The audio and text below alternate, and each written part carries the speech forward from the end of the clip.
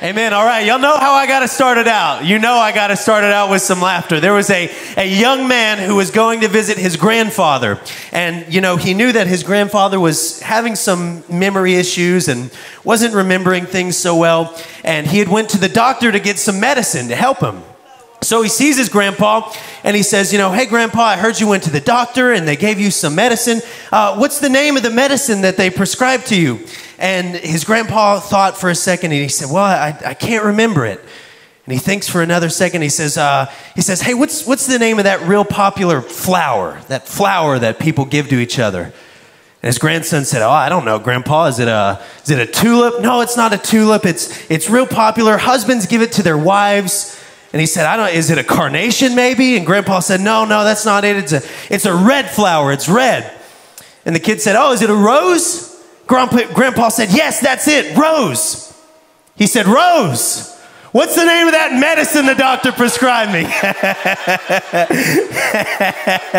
Oh, man. All right, we're jumping in today. We're in a series called Us Versus Them. Oh, man. This series is all about breaking off the old habits that we sometimes develop of having an us versus them mindset regarding those who are not in the church. Sometimes we get in these ruts of sort of separating ourselves because we've been in church for a while. And so we start to think, and it's subconscious, it's not often active, but we subconsciously think, well, if they're not church people who do churchy things, who go to my church and who speak like church people and do all this stuff, then I'm not really interested in associating with them. Breaking off that mentality of us versus them and being the light and the witness to the world that we've been called to be. I want to get a quick feel for the room. I'm going to take a quick poll. There's a few different groups, I believe. Now, there's one group that there may be some in here that you have not chosen to receive Christ as your Savior yet. And if that's you, I want to say, I'm glad you're here today. I'm so thankful that you chose Clawson, that you're even willing to be here in the first place. And my prayer, our prayer, is that God reveals himself to you in a real and a mighty way today. But there's two other groups that I'm going to get some hand raises on this one. By raise of hands, who in here would say that you have what I might call an R-rated testimony? I'm talking about before you found Jesus, you were jacked up, messed up. Anybody by raise of hands? Okay. The people in prison look at you and they're like, man, I'm glad I'm not out in the free world with that guy. I mean, that dude's messed up, right? Drugs and alcohol are just like the small part of your testimony. I mean, it's messed up. All right, I knew we'd have a lot of hands because this is Clawson, baby. That's how we do it here. Amen. All right, now, I'm actually very interested for this one. And notice my hand is the first one up right here. How many of you, however, have ever thought, honestly, my testimony just isn't that exciting? Anybody? I'll put it this way. Do we have any church kids in the room? Shout out to the church kids by raise of hands, right? You think, I mean, it's just not that exciting. I grew up in church and I found Jesus at a pretty young age. And maybe from time to time I would get off track. But for the most part, I've loved and served Jesus my entire life. The closest thing I've done to drugs is ordering cheesecake at the restaurant for dessert when I'm feeling wild, right? I mean, that's my testimony just isn't as exciting as some of the other people's. Let me be honest when I say that was me. That is me, that I was the church kid. I grew up, my earliest memories, I was going to church every Sunday and every Wednesday and several times in between on certain weeks. I grew up in a Baptist church and came to Clawson when I was very young in 2005. I've been here for 16 years here at Clawson. I still can't believe it. Let's have some fun. I gave Andrew this picture. This is what I was dressed like on my first Wednesday night here at Clawson. I believe we got the picture. Yeah. Now that is a suit and tie. Do you know what kids at Clawson on Wednesday nights don't wear? A suit and tie. It took my brother about 2 years to break the nickname Sooty because that's what everyone called him when we wore our suits and ties on our first Wednesday. You can put that down. Let's not look at that anymore. I was a church kid. I was that kid that I got involved in ministry at an early age. I was the kid that I was so young when I got baptized, you'd see it and be like, does he really know what it means, or did he just want to get in the water? Y'all know what I'm talking about. I don't have to keep going. So I say all that to say that right now I want to be vulnerable and I want to be honest with you and tell you that for my entire life, I have fought and I have struggled with this us versus them mentality. Maybe it's just me, but many times I was that one that when the pastor would say, hey, go find a lost friend and invite him to church, I'd be like, all of my friends are in church. I don't know, I don't associate with anyone outside of my little group. I was that person that at times that if a person didn't go to my church or look churchy or act churchy, well then I wasn't interested in having anything to do with them. Can I be honest? There were times that I rarely thought about the lost. I rarely thought about how to reach the lost or how to better love the lost because I just didn't care that much. See, sometimes there's this habit of the longer we're in church, the longer we're planted in church, the more we kind of put on our blinders and we start to only focus spiritually about what's going on in the four walls, right? That is one of my favorite things about people who are brand new to Jesus and brand new to church, because they have a deep inward urgency to reach out and to bring the people in. I love people who are new to Jesus and new to church because they ain't scared. They're not scared. They will straight up walk up to you and be like, hey, this is my friend I brought this morning. He's on crack right now, but by gosh, he's here. Praise God.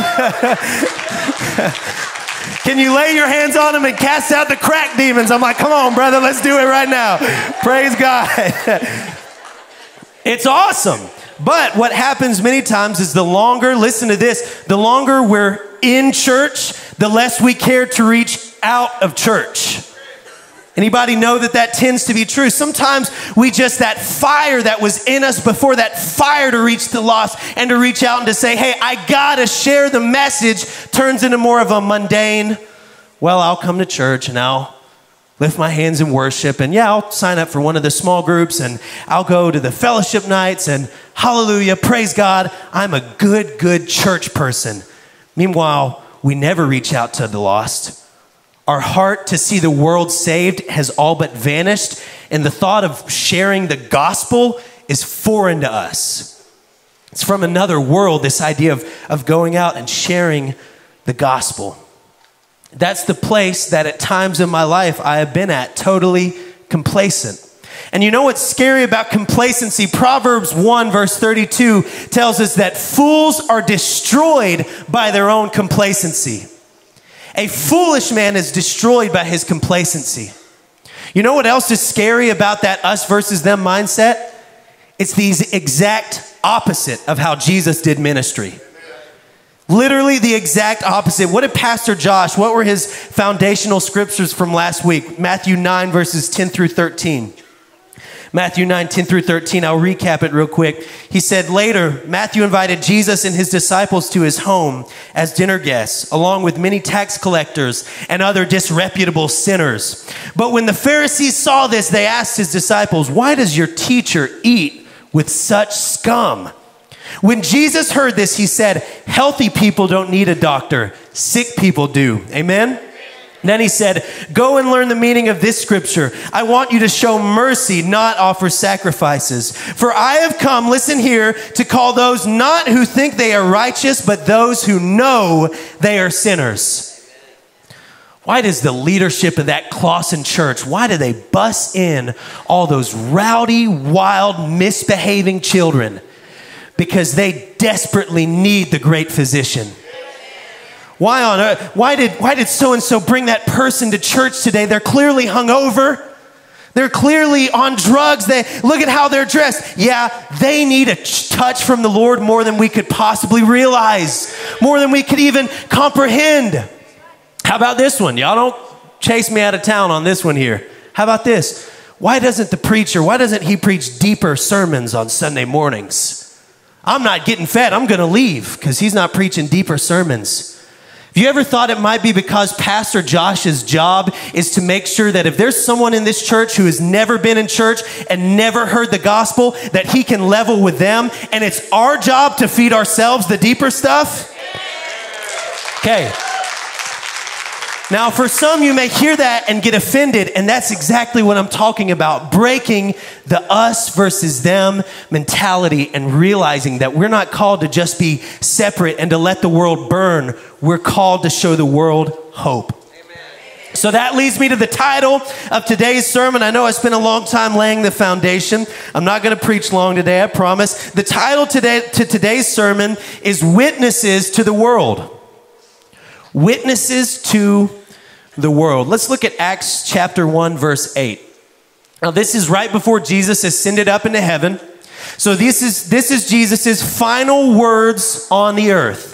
Before he went to heaven, this is the last words that he left the apostles with. Acts 1, verse 8. But you will receive power when the Holy Spirit comes upon you, and you will be my witnesses, telling people about me everywhere. In Jerusalem, throughout Judea, in Samaria, and to the ends of the earth. We will be his witnesses. Now, how do we today in America, how do we contextualize this scripture? Is it saying that literally we go to Judea and Samaria? No, it's interesting. Here's how we interpret it right here. First, when it says witnesses to Jerusalem, that means that we're witnesses to our home and our city. When Jesus shared that with the disciples, with the apostles, that was the interpretation that we take, that when we are witnesses to Jerusalem, that's the folks in our home and in our city and in where we come from. When we're witnesses to Judea and Samaria, that's like saying we're witnesses to our state and our nation. As Americans, we're a witness to other Americans and other Texans. And then obviously, to the ends of the earth, it's saying that we are witnesses to the entire world. So essentially, Jesus' message right here is not him saying that, hey, you need to go buy a plane ticket to Jerusalem or Judea or Samaria. He's saying that no matter where you go in the entire world, you are on a mission to be a witness. No matter where we are, if you're taking notes, write that down. I'm on a mission to be his witness. That is what we must understand. We talk about this in the School of Discipleship, and I love pointing this out. In this scripture right here, did Jesus say, if you're a pastor, go be my witness? Did he say, if you're an overseas missionary, you'll be my witness? Did he say, if you work at a church, if you're on staff at a church, you'll be my witness? Or if you're really good at speaking or teaching or preaching, then you're my witness? No. He said, go and be my witness. Every single person, listen to this, every person has an obligation, an equal obligation to bear witness to the name of Jesus Christ. Even if you work a 9-to-5 job, yes, we're still witnesses for Christ. Even if I live in a small town and I have the comforts of a small town and I live a simple life, yes, we're called to be witnesses to the world. Even if I'm not good at speaking or teaching or preaching, yes, we are on a mission to be his witness. When we accept that, when we realize that, it creates an urgency within us that we say, hey, you know what? I love Clawson Church. This is a great facility we have, 5569 North US Highway 69 in Pollock, Texas. It's a great place for us to meet together, but it's not enough to just sit on the seats. I have to take what God is doing in here and bring it out there. That's the urgency that is created when we realize that we are witnesses to the world. It's like Pastor Josh said last week, one of our values is that we are a battleship, not a cruise boat. We, as the body of Christ, are not designed for comfort and luxury and for a life of ease. It's the same reason that Jesus referred to his word as a sword and not a ham sandwich. Because it's not designed for our own comfort and our own, let's relax and just partake and it's so easy and delicious. No, it's a weapon of warfare. We are soldiers in a war and we are witnesses to the world for Jesus Christ. So, today, for our points, again, it's not going to be long points, but for our points, I have 3 characteristics of a true witness. So when we talk about being a witness to the world, a true witness to the world, I want us to look over 3 characteristics of what that looks like. First, we have to accept our role as the witness. And then we can learn what does it mean to be a true witness. So point number 1, and we're going to start with the most basic here. I'm actually very excited for this. Point number 1, a witness shares what they have seen. Now stay with me here. A witness shares what they have seen. Now, I wanted to start so basic because I want to speak to some people in this room this morning who have maybe developed the mindset that, hey, I can't be an effective witness for Christ. I am here to tell you right off the bat that I don't care who you are, you, yes, you, can be a powerful and effective witness for Christ. I promise you, you can. In our faith, and I firmly believe this, we really overcomplicate things. Does anyone else believe that? That we just overcomplicate everything? What happens is we hear a sentence like this. We hear the pastor say, you're called to be a witness to the world. And instantly it ignites almost a fear within us that the enemy places. And we hear that and we go, wait, I'm called to be a witness to the world? No, you don't understand. I'm not a pastor. I'm not a Bible scholar. I can't teach scriptures. What are you talking about? I don't work at a church or I didn't go to Bible school. I can't speak. I can't preach. And this mindset that we get of, hey, I'm not called to that because I'm not qualified in those areas has caused so many people, especially the church in America, to say, well, it's just not for me. The witnessing, the sharing the gospel, that's the preacher's job. That's the ones at the church. For me, I'm just a regular person. I'm not called and I'm not qualified to do that. For those who have maybe felt that in your life, that you're not called to be a witness, that you're not able even to be a witness, I want us to stop right now and I want us to think, really think with me. You can even close your eyes if it helps you. Think right now, what does it mean? What is the definition of a witness? Don't overthink it. All right, pretend you're in Law and Order. Does anybody watch Law and Order anymore? Maybe a couple? All right, Law and Order, right? What does a witness do in a court of law? A witness is literally a person who sees something and they repeat what they've seen. Stay with me. You see what happened, you witness what took place, and you go, yeah, that's what happened. You say what you've seen. So where am I going with it? Here's where I'm going. Being a witness for Christ is not complicated. It's as simple as looking at what he's done in your life and talking about it. That's all that it takes. We overcomplicate it so often. You don't have to be a preacher or a master's in theology. Hey, church, has God been good to you out there? Yes, has God been good? Then talk about it. Tell people about it. Has God poured out his love and his faithfulness and his mercy upon your life? Share it. You have Facebook, post it on Facebook. You have text it to some people. Has he saved you from the depths of hell and called you his child even though you did not deserve it? Yes, he has. Well then, share it. Tell someone about it. We have to understand that to be a witness, you don't have to write a 45-minute sermon and get on a microphone. All you have to do is see the goodness of God in your life and share it with someone who needs to hear about it. And it is our calling on this earth. All right, everyone. Acts chapter 4, verses 18 through 20. I think on the screen we just have verse 20, but I wanted to share the context behind this. Acts chapter 4, I'm going to read 18 through 20. It says, then they, and this is the religious leaders, then they called them in again and commanded them, listen to this, not to speak or teach at all in the name of Jesus. But Peter and John replied, I love this, which is right in God's eyes, to listen to you or to him? You be the judges. Now listen to this here, verse 20.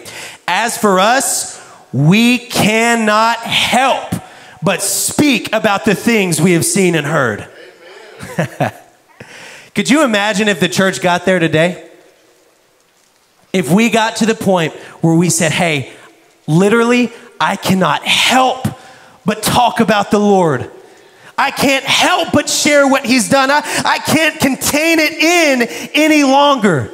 Do you realize how powerful it could make us? We would be absolutely unstoppable if we would just stop and remember his goodness and share it with the world. So that's one word. If you're just going to take one word from point number 1 right now, I want to give you your key word. The word is remember. Write that down if you're taking notes. Remember. My challenge to you is to stop this week. Just stop for 5 minutes. I know your life is busy, but stop and take a few minutes to remember just how good and faithful God has been to you. Because here's the deal. Y'all ready for this? Get ready. The issue is not that God stopped being good. It's that we stopped being grateful. It's that his goodness has always stood. We stopped being grateful for it. And there's something powerful that happens in our spirits when we will just stop and remember and say, man, I was on a one-way ticket to hell, but God, I was so lost and I was so drowning in sin and I was hopeless and I had absolutely nothing to offer, but Jesus saw me while I was still a sinner and while I was still drowning, and he said, hey, I want that one. Man, I was without purpose and without joy and without hope and without love, but God freely gave it to me, not because I deserve it, but because he just loves me that much. He just cares about me that much. And you know what? When I remember his goodness and when I remember his faithfulness, I can't help but talk about it. I can't help but share it and get it out there to the world and show them what my heavenly Father has done. Here's what it boils down to. Your heavenly Father is crazy about you. He's crazy about you. Go tell the world that he's crazy about them too. Don't be selfish. And I'm talking to me too. Again, I've fought the us versus them mindset. Don't be selfish. Tell the world, hey, my heavenly Father is crazy for me, and he's the same way for you as well. All right, one of my favorite scriptures right here. My favorite scriptures, it might be my favorite depending on the day that you ask me, but this is foundational in my life. And it's Acts chapter 20, verse 24. And I pray this scripture over my life as often as I can because I want this to be me. The Apostle Paul said this. He said in Acts 20, verse 24, but my life is worth nothing to me unless I use it for finishing the work assigned to me by the Lord Jesus, the work of telling others the good news about the wonderful grace of God. My life is worth nothing to me unless I'm doing his work. Lord, take me there. Lord, get me to that place, please. To where if I'm not spending my time being a witness, I say, you know what? That's worthless. I don't want it. If I'm not spending my days proclaiming his name and sharing others the good news of his amazing grace, my life is not where it needs to be. It's nothing to me unless I use it for that. Take me there, Lord. Take me there. Anybody else want to pray that prayer? Take us there, Lord, to where that's all that life is worth. I want to end this point with a powerful, powerful example, because when we hear testimonies, it's powerful and it changes something in us when we begin to hear testimonies. So I just want to take a couple minutes just to share an example of the sheer power of just speaking what God has done. Not in a complicated way, not in I'm writing a sermon and I got to go preach it at a church way, just literally just speaking and sharing the witness of Christ. Let me share with you a story. 2 years ago, I was healed of asthma miraculously. When I say miraculously, I mean every day I struggle with breathing and I took inhalers. To this day, I have been healed. I have never struggled. Healed miraculously in a moment just like that. It was amazing. It was an amazing experience. When that happened to me and when I saw, oh my gosh, miracles are so extremely real because I can breathe right now. When I saw that, something stirred within me, a desire to see miracles. And I began to share this testimony when I could. So fast forward a year after that, we're at staff outing, and our staff collectively sort of has this vision to change the way that we do what we call passionate prayers into something called miracle nights. And it's a night where we just gather together and we pray to see miracles take place. So we change and we switch over and we start our miracle night. And on our very first miracle night, we saw all kinds of amazing testimonies come forth. But one of them that really, really amazed us was Ashley. I don't know if Ashley and her family are here today because she's pregnant, which is part of the testimony. She had been trying to have a baby for over a year with no success. She had scheduled doctor's appointment to start the process of expensive surgeries to try to help her to get pregnant. She comes to Miracle Night and the Lord tells her, hey, cancel those doctor's appointments and go get prayer. And a week later, she's pregnant with her baby boy and they're due anytime now. Okay, so that happens at Miracle Night. And what does she do? She shares it. She talks about it. She did it over a video, in fact. It was just a video that we made, and we began to share it. When that testimony started getting out, Miracle Night blew up. At our last Miracle Night, it almost looked as full as a Sunday morning service. I mean, it was amazing to see. And since then, we saw more and more miracles take place. Well, fast forward to a couple months ago. And David, and I'm going to share this because I know he wouldn't mind. David comes to a Miracle Night and he had heard witness of the testimonies of what God had done. And he said, hey, you know what? I want that. And the Lord showed me I'm going to get a miracle.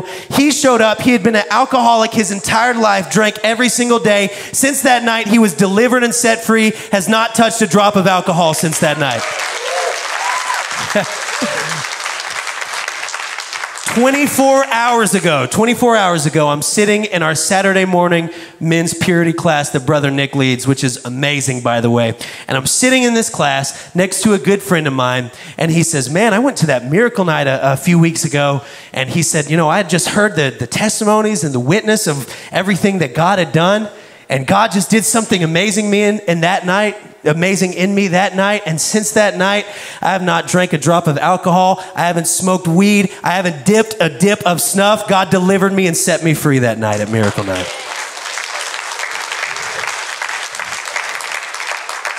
Now, we could pretend and say that that's all coincidence, but surely we're not that dumb, right? We're not that dumb, right?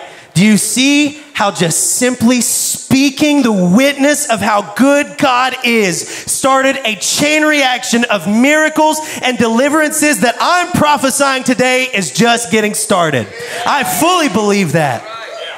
Just a chain reaction of just simply saying, hey, this is how good God is. This is what he did for me.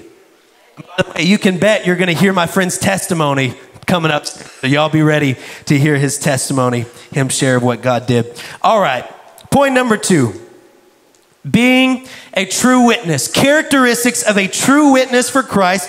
Point number 2 is that a witness always has their defense prepared. A witness always has their defense prepared. Point number 1, I wanted to be very encouraging. But point number 2 here, I'm going to take it a step deeper. I'm going to go a little deeper, and I'm going to say that not only should we be making an effort to be a witness, but we should be prepared to be a witness at any given moment. Any moment, any second that we are called, we are ready to be a witness. Let me give you the scriptures that I'm getting this from. Let's look at 1 Peter verses 3 and 15. Chapter 3, verse 15. 1 Peter 3:15. It says, but in your hearts, revere Christ as Lord. Always be prepared to give an answer to everyone who asks you to give the reason for the hope that you have. But do this with gentleness and respect. Another translation I love says, always be prepared to make a defense for your hope in Christ Jesus. So no matter the moment, no matter what we're doing, we should always be prepared instantly to be a witness for Christ. Anybody have that one subject that you love so much that at any given moment you could just talk about it for 30 minutes uninterrupted? Anybody have that one thing? As I was writing this sermon, I thought about at my old work, we had a FedEx driver who never spoke to us, never said a word, would come in, get the packages, and leave. One day he comes into our work and somebody just says the word Renaissance Festival. They just mentioned the Renaissance Festival. That dude stood at our counter and talked about the Renaissance Festival for 45 minutes. I kid you not. He went out to his sword and showed me, and out to his truck and like showed us the swords that he had bought from the Renaissance Festival. I mean, this dude was obsessed. To this day, I don't know his name. We just called him the Renaissance Man after that. I thought about my own life, how there have been many times that I had those things that, man, if you got me going on a tangent, I could talk and talk and talk and talk about those things. I have a sort of a obsessive personality. I don't know if anyone else does. I fixate, especially when I was a kid. I used to read the dictionary as a kid. I was strange. I collected trash bags. That's the God honest truth. When I was a kid, I wanted every different color and size of trash bags. So at different times, I would just get hyper focused and man, I would talk your ear off about whatever interested me. For a while, it was classic rock, if we're being honest. If I had a free moment, I was listening to my music and I could tell you the album and the song and the stories behind the song. I would be obsessed with talking about classic rock. And what happened is that I began to have these moments as I sort of started getting more and more real with God and sort of entering into ministry. I started having these moments where I would be going off on one of my tangents and talking like so passionately. And I would stop and I would think, hey, when's the last time that you talked about Jesus this way? Ouch, Lord, come on now. And not talking about a sermon because you have to preach sermons every Wednesday. But when was the last time you were genuinely so on fire and so invested in the Lord Jesus that you couldn't help but just talk about him? Man, that's convicting. I don't know if it's convicting for anyone else, but in that moment, it hurt me. And in that moment, I decided that if at any point somebody needed the witness, if at any point a door opened up or somebody needed prayer or scripture or biblical wisdom, I would be there and I'd be ready. Why? Because oftentimes Christians are very good at prioritizing everything except for Christ. Oftentimes, we get so fixated on all the busyness of life that Christ and his work and his church becomes more of a, when I have time for it, I'll get around to it. What if we made time for Jesus like we made time for football season? What if we made time for Jesus and really prioritized Jesus like we did our vacations? I'll pick on myself now. I'll pick on me. What if we made time for Jesus like we do for our cars? That one hurts me, y'all. That one's convicting for me. You know what the Bible says about this? The Bible says, make the most of every opportunity, for the days are evil. We are living in evil days, and we have to make the most of every opportunity. And we have to be ready to say, hey, even though it's inconvenient, even though I am tired or cranky or it's my day off, an opportunity to witness just came up and I have to take it because I don't get to choose when God is a priority. I don't get to say, oh no, not you today, Jesus. I don't get to say, well, today is my Jesus day and tomorrow is my day. Make the most of every opportunity, for the days are evil. There are certain things and messages that I'll repeat shamelessly all the time.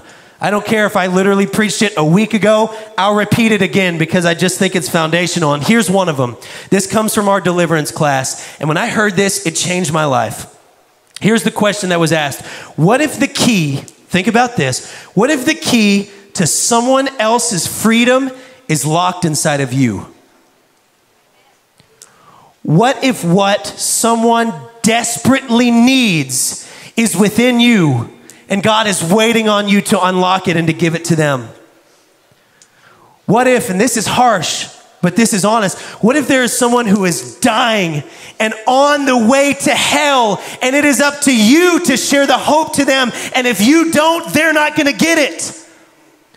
What if the world desperately needs what's inside of you, but we say, well, I just don't really have time right now. I'm just in a very busy season. Be ready to be a witness at any given moment, for the days are evil. I'm going to end point 2 by saying this. Right now, everyone. Sort of a big buzzword in the church is seasons. That's something that a lot of people and a lot of preachers are saying, myself included. Oh, well, right now, this is my season of life. Y'all have heard people say that? Well, I'm entering a new season. And my current season is this. We've all heard people talk about this. In my current season, I'm waiting for the new season of Stranger Things, right? Where everybody's all about seasons right now. And that's fine, and that's good, and I'm glad for whatever season you're in. I'm glad for you. But here's a healthy reminder that Jesus is never seasonal. Jesus is never seasonal. When God says do it, we don't get to say, no, it's not my God's season. We say, Lord, send me, I'll go. I will be your witness. And that's not just Jordan, that's biblical. Paul said in 2 Timothy, you know what he said to Timothy? He said, be instant, in season, and out of season.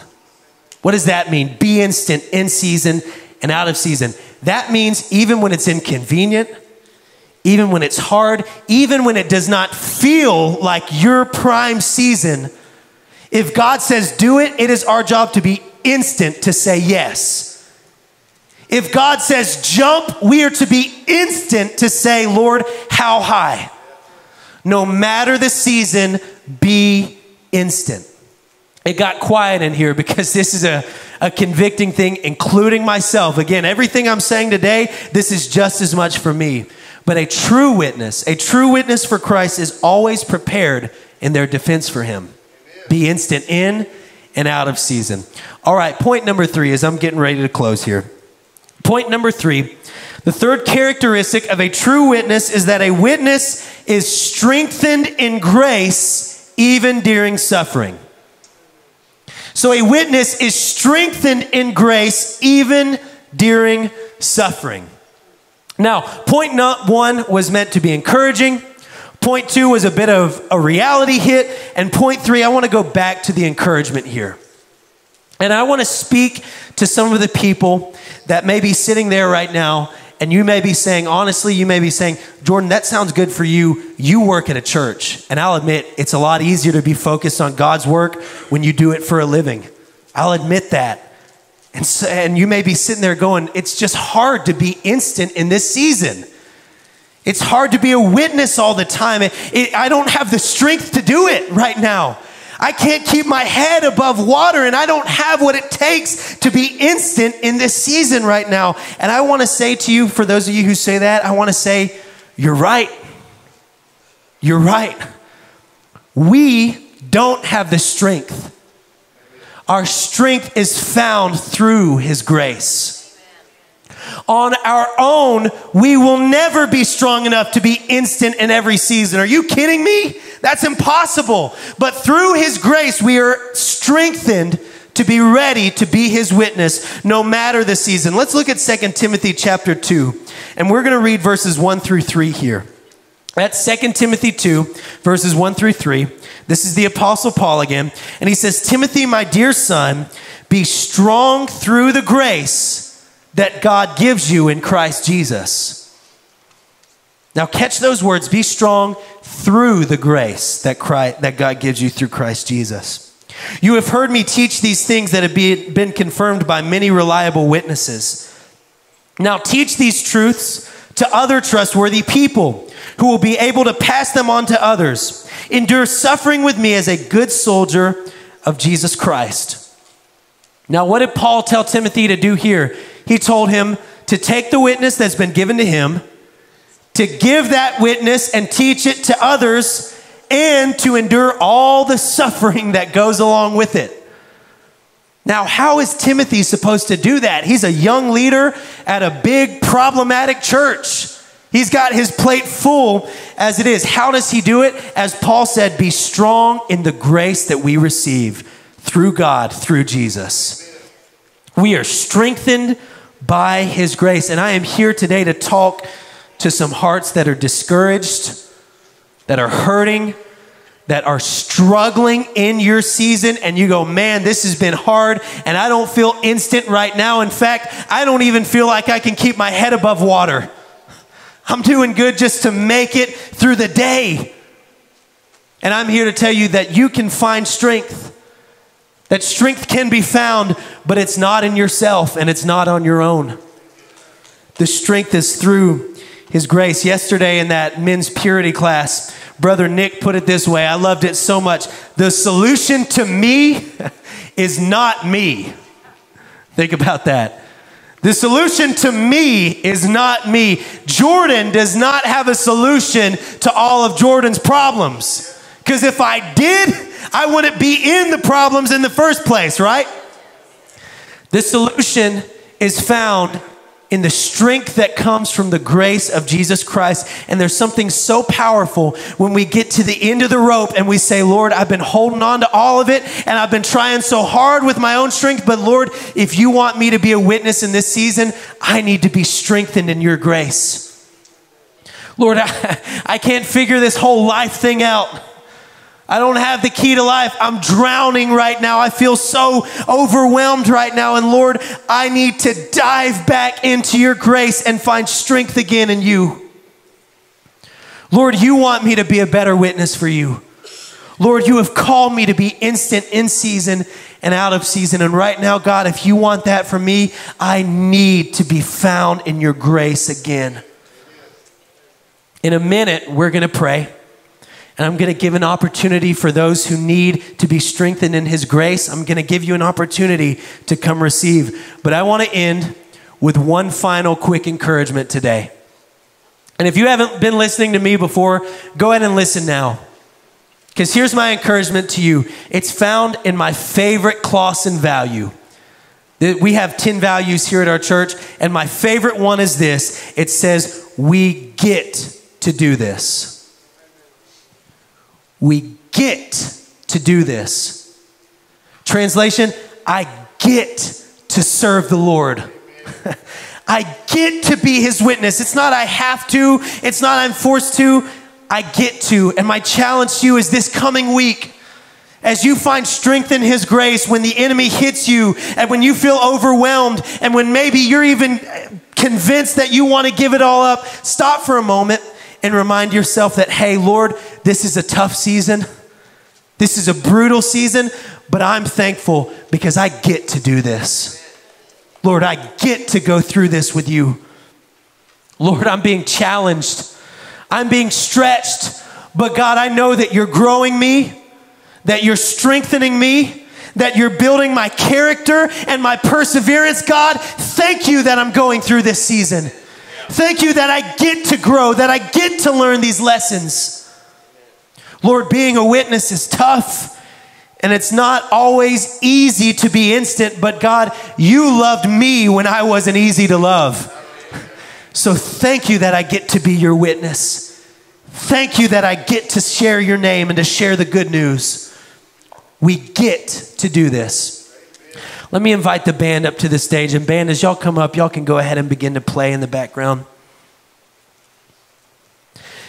As we came to a close today, I always just like to stop and pray and ask, Lord, what direction are you leading us in prayer today? And the first direction is one that anytime I'm preaching a sermon, I'm going to say this. I want to speak to those of you out there today that say, hey, before I can be a witness for Christ, I need to accept Christ. And maybe today you're in here and you know that you have not made that decision. And allow me to take a moment to witness right now and tell you that 2,000 years ago, Jesus came and He died on a cross to pay the price for your sin. Sin had divided you from the Lord, but He bore that weight and that suffering. And now because of the price paid, everyone who calls upon the name of the Lord and places their faith in Him will be saved.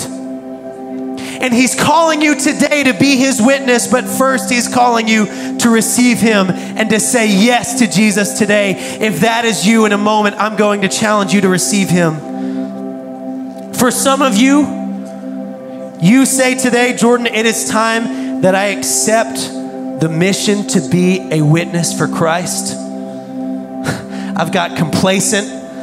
I've got comfortable. I don't think about the lost. I don't have a heart for the world like I should. And today I need to remember His goodness.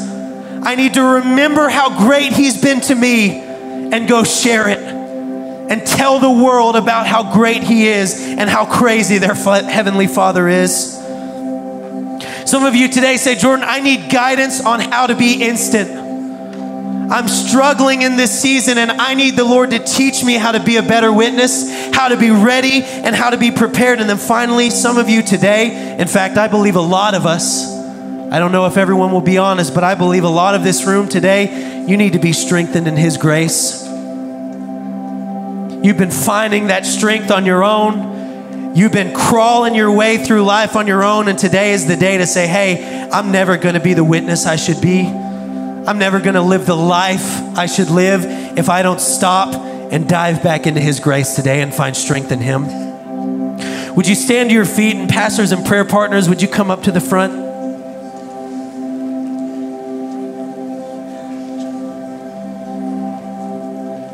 As they're approaching the front, I just want to encourage you that today the enemy would love nothing more than to talk you out of what God wants to do.